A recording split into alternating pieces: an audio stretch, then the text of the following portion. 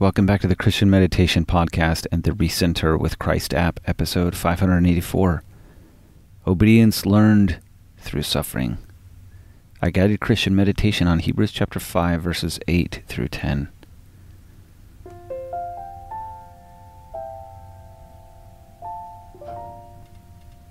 My name is Chaplain Jared, and I do this podcast to help you find more peace in your life by connecting with the true source of peace, Jesus Christ.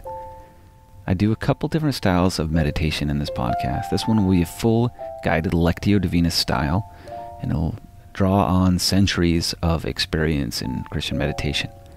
I also do a freeform style, which means I have more open space and silence, so please use them both to your advantage. For now, though, let us dedicate this time to the Lord. Oh God, we make this time sacred unto you and do the best we can to center our thoughts and our minds on you. God bless that our focus will draw us ever nearer to you. And this we say in Jesus' name, amen. Now in this moment, continue to allow God's peace to come into you, to take from you those things that are harmful or distracting. Anytime an unwanted or unwelcome thought comes into your mind, just let it gently flow out, right into Christ's arms. Take his yoke upon you and have rest. I invite you to have rest in your body now as you ponder the love God has for you. Allow breath to come silently and harmlessly into you.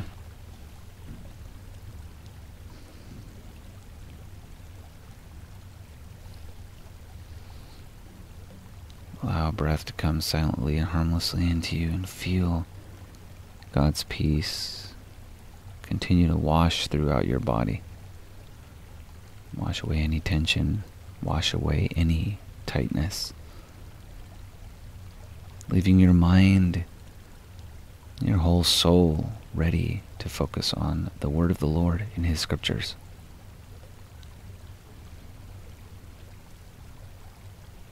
How wonderful it is that we have a God who has prepared such a plan for you and me. With his infinite love, he enfolds us. He created a universe to do just that. And he sent his Son for you and I. What a love. God so loved the world that he sent his only begotten Son, that if we believe in him, we should not die but have everlasting life.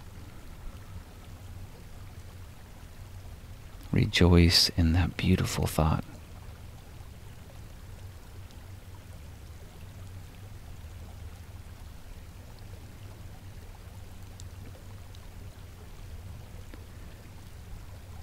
Be embraced in the love of God, and let all cares and worries and fears and anxieties, and let them all go. Let the tension in your body go. Let the pain in your body go.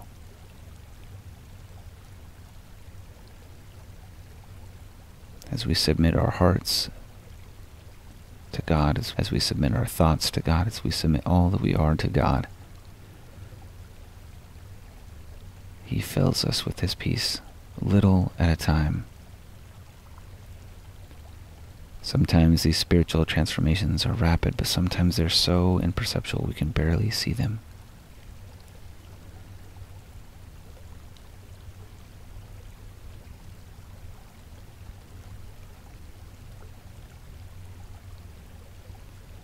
Now let us focus on reading from the scripture. First we'll begin in the King James Version. Continuing from last week's scripture. Though he were a son, yet learned he obedience by the things which he suffered. In being made perfect, he became the author of eternal salvation unto all them that obey him. Declared by God high priest according to the order of Melchizedek. Continue pondering the scripture.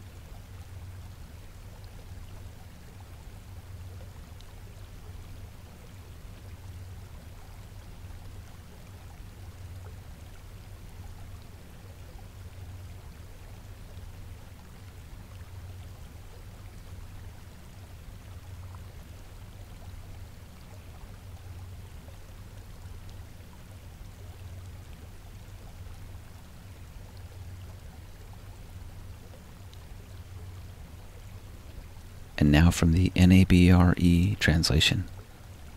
Son though he was, he learned obedience from what he suffered.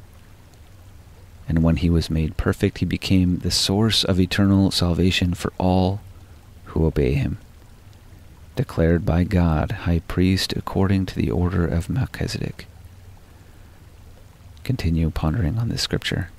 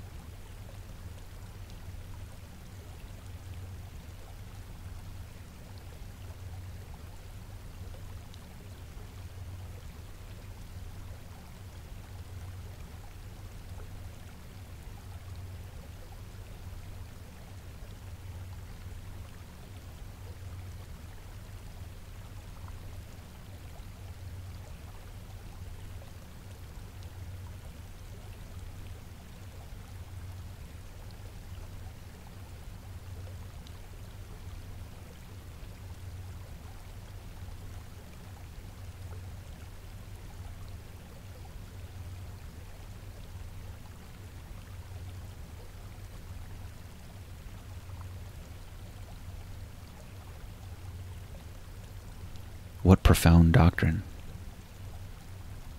Seeing that Jesus is and was perfect, it's hard to imagine him learning anything. And so there's a whole study we could do on just this issue. So I want to focus instead on what we are called to emulate.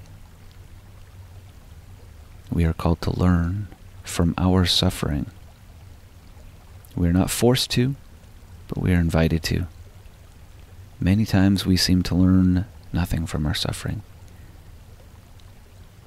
In many ways we do not get to choose if we suffer, but we can turn to God and He will transform us through it.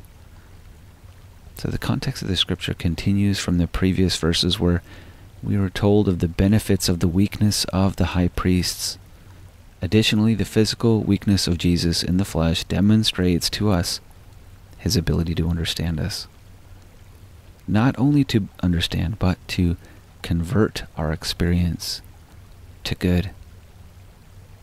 Trust in God as He has the power to convert even your worst experiences for His good. Continue pondering this thought.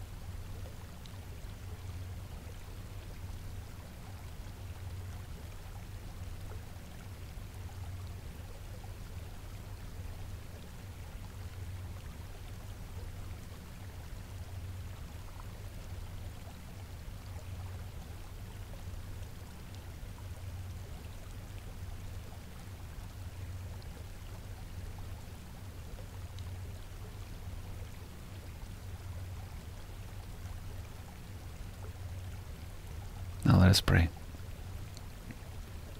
Dear God, we're grateful for the mighty power of your redemption that you give to us. And in some ways it's hard for us to truly mean this and say this, but We are grateful for those experiences, even suffering, which allow us to draw closer to you. Please help us to be able to transform our thoughts so that we can always have this solidly in our mind, regardless of what comes, so we can trust in your ability to turn all things to our good. For we know that all things can work together for the good of those that love you. Protect us and watch over us. This we pray in Jesus' name. Amen.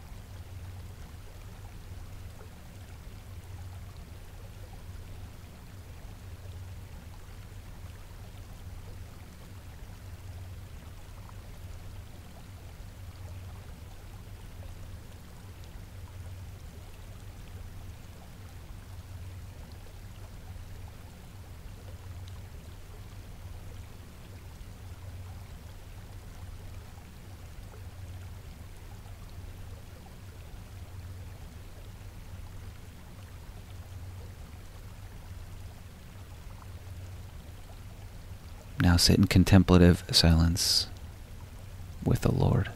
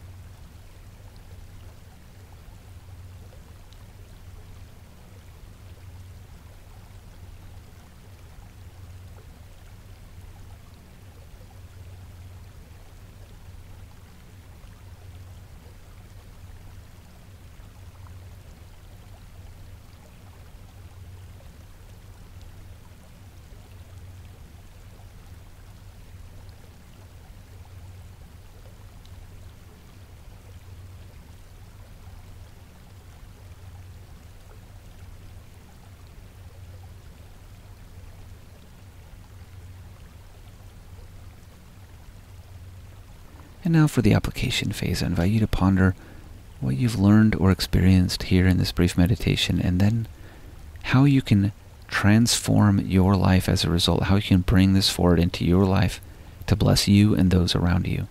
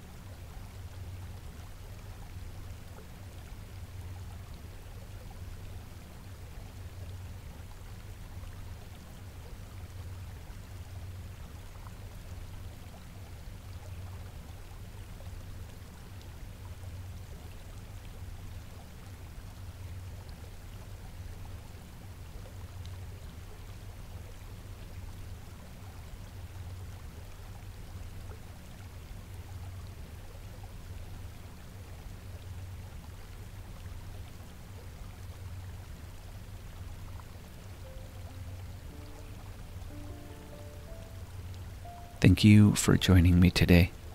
May God continue to show you the lessons He has for you. Sometimes it takes us a lot of effort to open our eyes to this very point. And I don't think we should ever approach it with shame or judgment. We should just do so with love. Even though that God loves us, He allows these things to happen. We should maintain this mindset as we approach Him, so we can transform our thinking, so that we can recognize that our suffering has the capacity to strengthen us and improve us. May God bless you this day with this strength. As you feel God's Spirit, may you feel a desire to share this meditation, this podcast, with those that you care about. You can do so. You can do so by sharing on a podcast player of your choice, wherever you listen to it, or the free iOS and Android app called Recenter with Christ, or the website ChristianMeditationPodcast.com. God loves you despite everything that has happened in your life and everything that will happen in your life that is not entirely pleasant. God still loves you. In fact, He loves you enough to strengthen you through it all, and so that you come out the other end refined and prepared for His presence. May God bless you with His spirit of peace, even as you go through the trials of this life. And this I say in Jesus' name, amen.